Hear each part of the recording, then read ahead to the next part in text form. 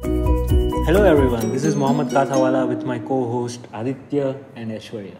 Welcome to the MobileUX Podcast. Where we cover interesting web technologies and communities. So in the first half, we'll talk about bottom navigation in the Capybara theme of View Storefront. And in the second half, we'll discuss some other contribution that we'll be doing in the Capybara theme. Yeah, bottom navigation has been really in my mind since the day we started working with the Capybara theme. The way that whole situation works is just interesting to me because it doesn't really adhere to the way bottom navigation has worked in all other apps for the longest time.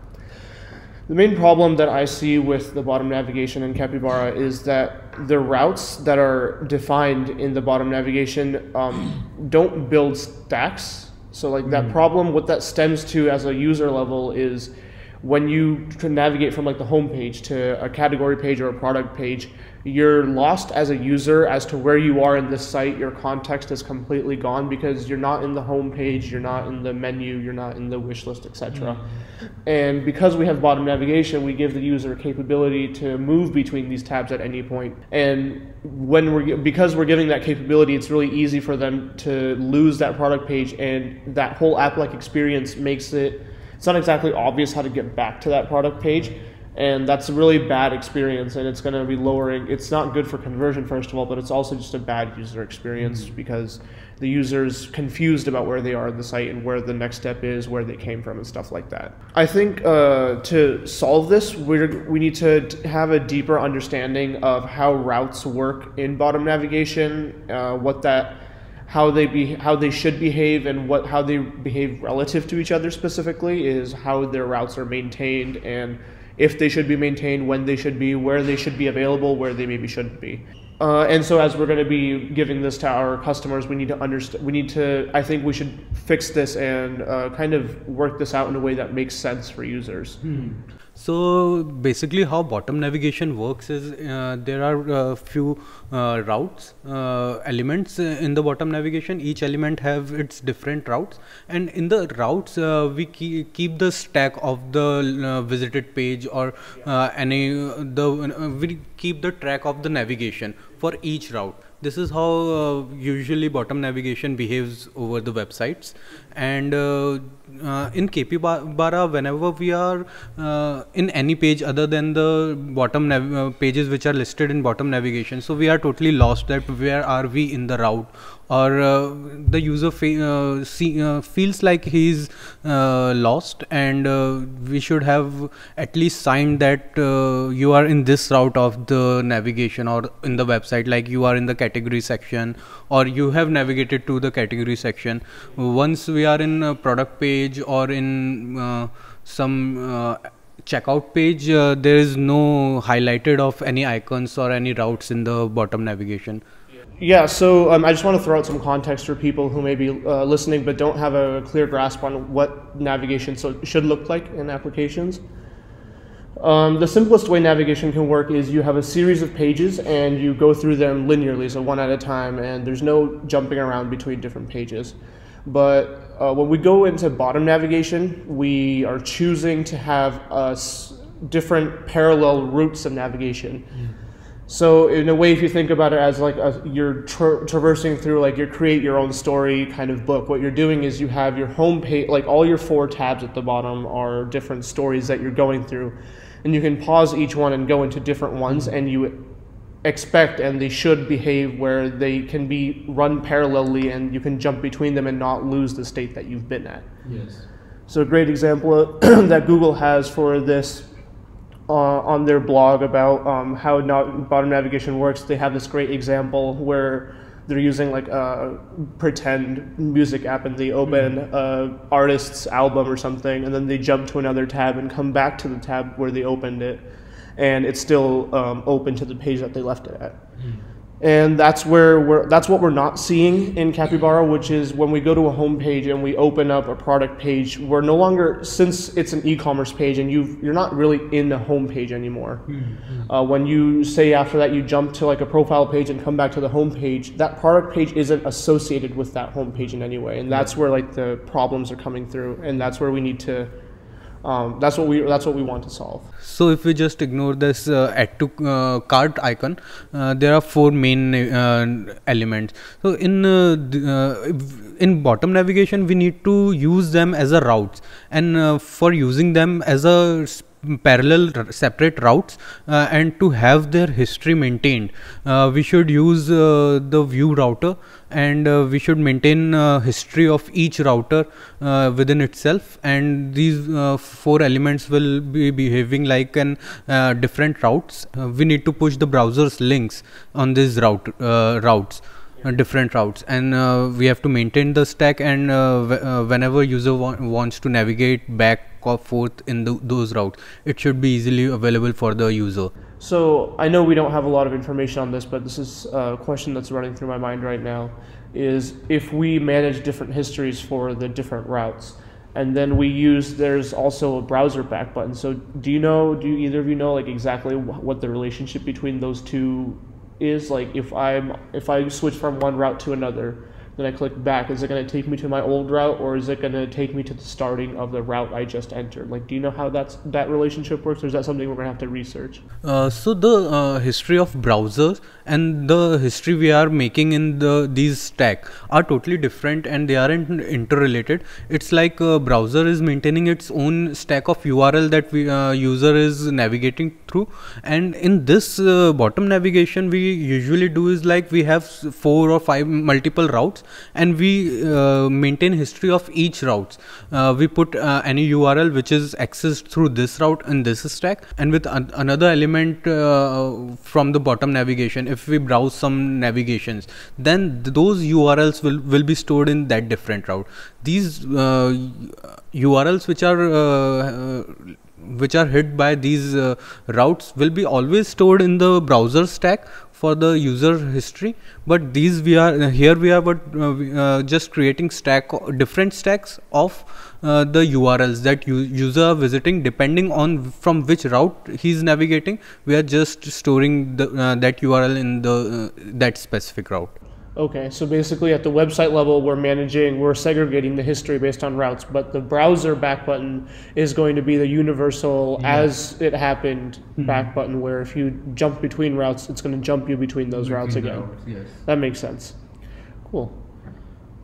But this is starting to feel kind of like we're going a little bit overcomplicated. Do you think at that point, what do you think we should keep bottom navigation? What would you say, Aishwarya? So if we just see to a bottom navigation, and we know that this is how bottom navigation works. So what I honestly think is in e-commerce, all these things aren't that much necessary. Like we have seen in this music application, and I have seen the bottom navigation in Gmail and YouTube. So there are n number of contents and n number of places where user can navigate and can have different routes.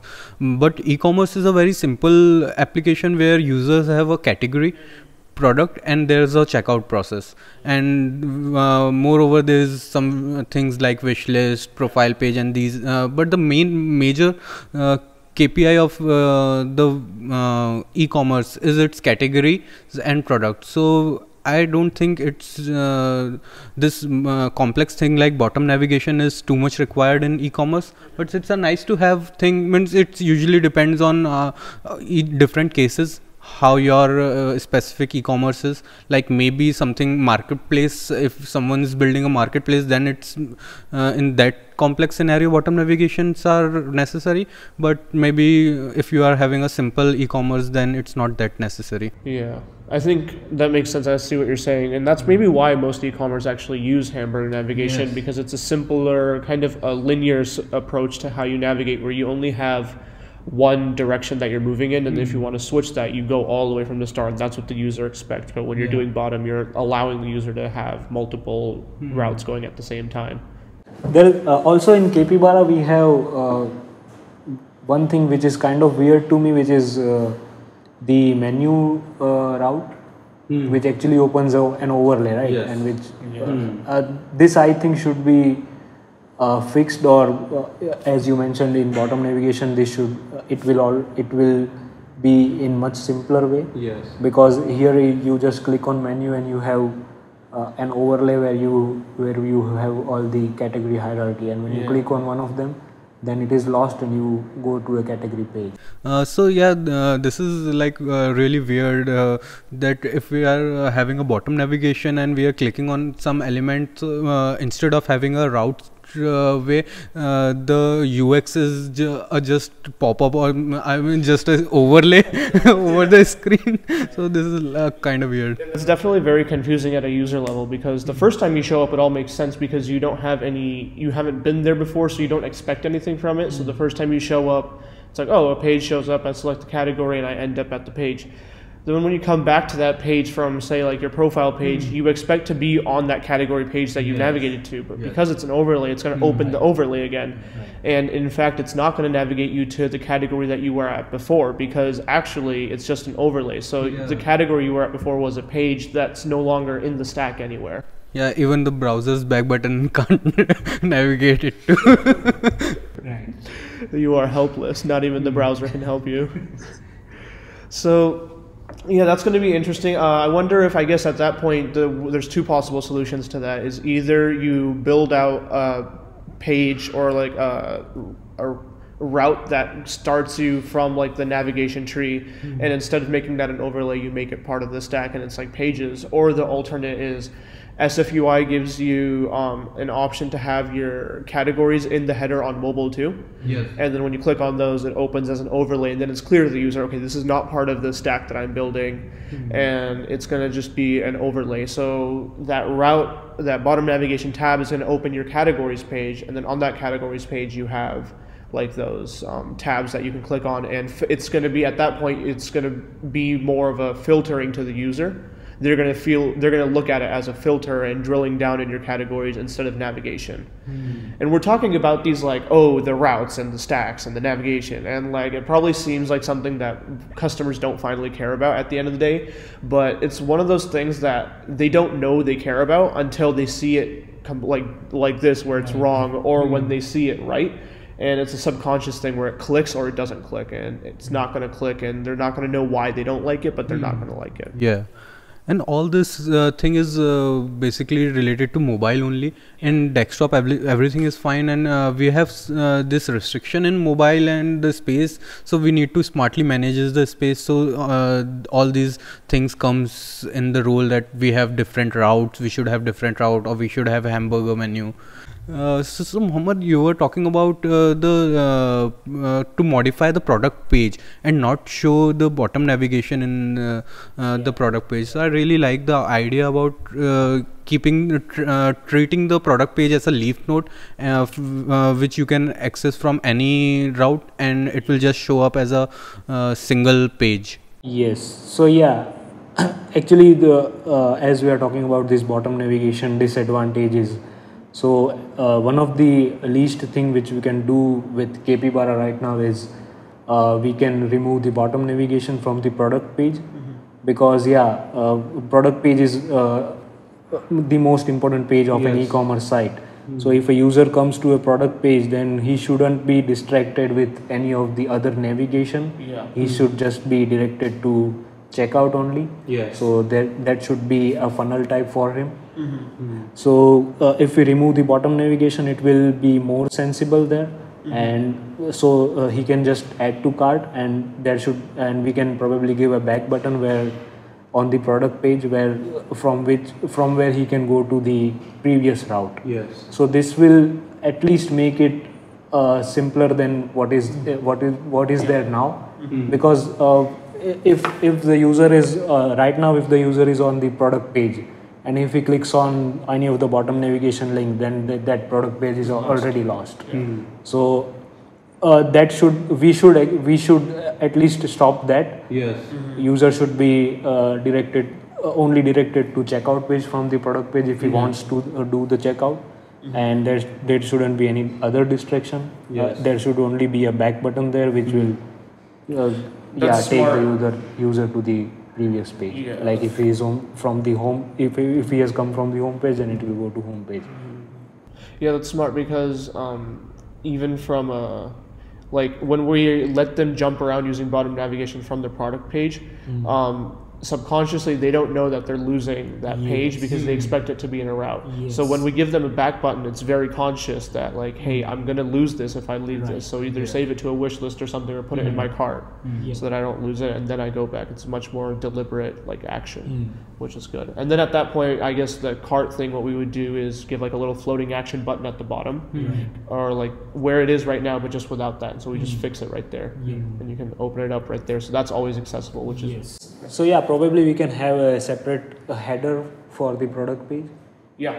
I mean, it is already a most important page of the site, right? So we can actually have a separate header for that.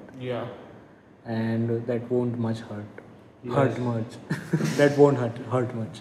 Yeah, even it will also increase the fold area for the product page, so user can see more information there, and it's good to have something removed in mobile view for the better space management.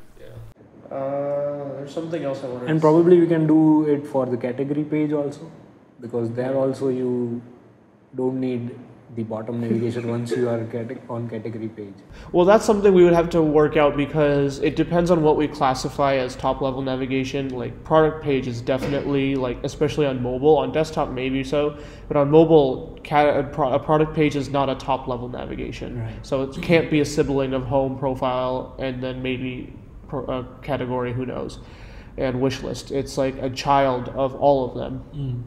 So that's why we don't want to have bottom navigation there, because that confuses the user on what the relationship is. If it's not in a route, then where is it?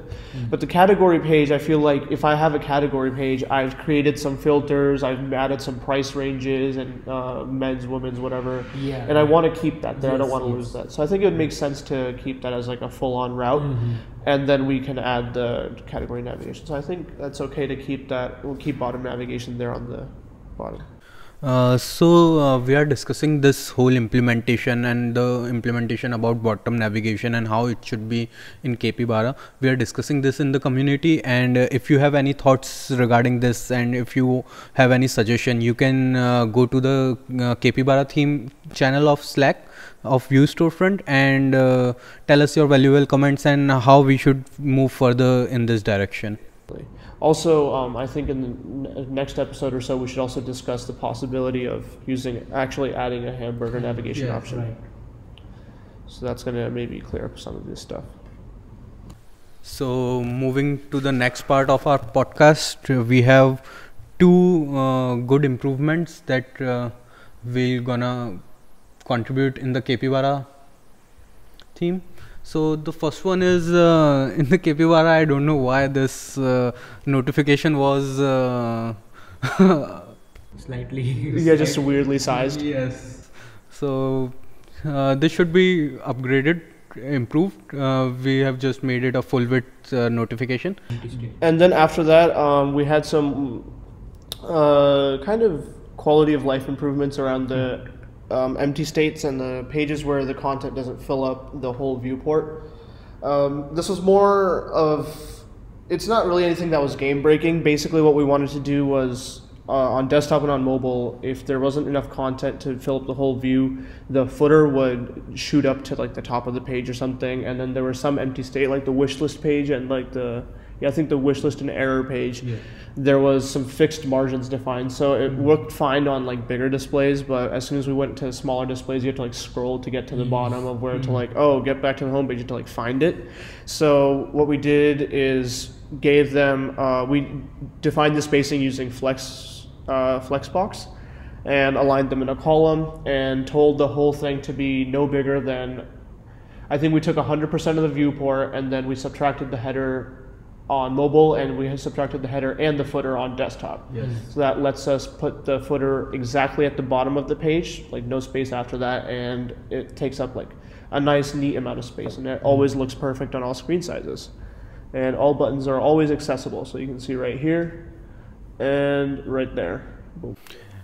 So this is definitely a enhancement in the user experience, because in the first before this improvement, whenever user navigates to the this error page, so firstly he is navigated to error page, and then that sucks, and this home page and back button aren't available. So if he just by chance scroll it down, so he'll get to these life-saving buttons. And this is also cool especially nice on mobile, because seeing the footer kind of breaks the immersion of being in an app. Yes. So having those always just beyond the fold is great just for a visual perspective, because it never feels like you're in a non-perfect application, because apps don't have footers. Like, no, this is not like a thing that they do. So it just kind of keeps the immersion going. And I think we also subtracted the height of the bottom navigation too from the mobile. Yeah. So it's just below that line. Nice. So we have covered this interesting thing about bottom navigation, routes, and these two improvements.